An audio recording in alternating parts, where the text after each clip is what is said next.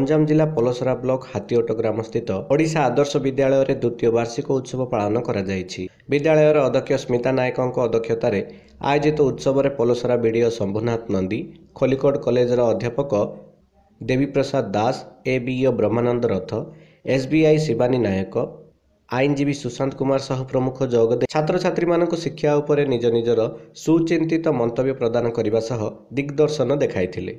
उक्त उत्सव में छात्र छात्री मानक अतिथि मानक द्वारा पुरस्कार पुरस्कृत कराइथिला।